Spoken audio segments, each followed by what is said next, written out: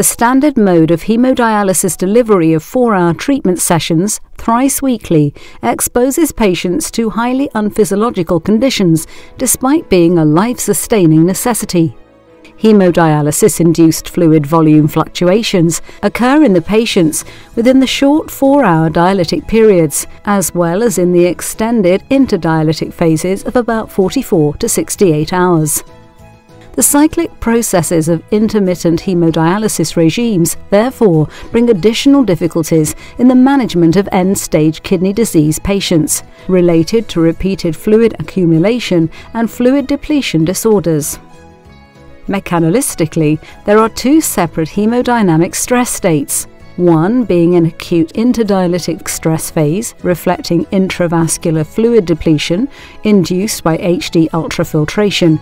A prolonged chronic interdialytic period of extracellular fluid accumulation follows and leads to fluid overload, which is additionally worsened by potentially loading patient with the prescribed dialysate sodium during the HD session. The fluid volume vicious circle in CKD patients is the main driver of dialysis-induced systemic stress that leads to multi-organ damage due to cardiovascular impairment and reduced tissue perfusion of vascular beds, resulting in long-term structural and functional damage of vital organs. Changes of plasma sodium concentrations during hemodialysis are decisive for fluid volume and hemodynamic disturbances. During HD, a predefined plasma water amount is removed by ultrafiltration. Sodium balance is normally defined as the difference between the amount of dietary uptake and the overall sodium loss via urine or dialysis, feces and skin. Hence, a positive sodium balance indicates that total body sodium has increased and vice versa. In hemodialysis, sodium mass removal impacts the total body's sodium balance because of the sodium concentration gradient between the dialysis fluid and plasma.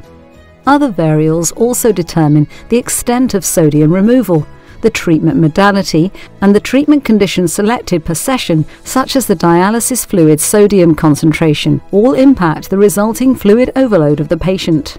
Together, these dynamic treatment variables, and in particular the dialysate sodium concentration, impact the diffusive sodium transport. An underlying cause of volume overload is the diet-related increase in plasma sodium concentration in the interdialytic period between the HD sessions.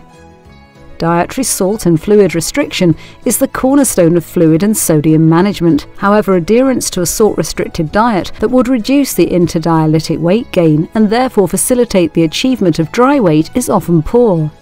Controlling excess salt and fluid intake during the interdialytic phase requires the patient's discipline, education, and continuous counselling by dietitians. Dietary restriction remains challenging in dialysis patients. Current best clinical practices recommend the restriction of daily salt intake, -4 grams daily. This target is rarely achieved and cumbersome. It substantially alters the patient's quality of life. Sodium, fluid, and hemodynamic management in hemodialysis patients necessitates a multifactorial strategy and personalised approach.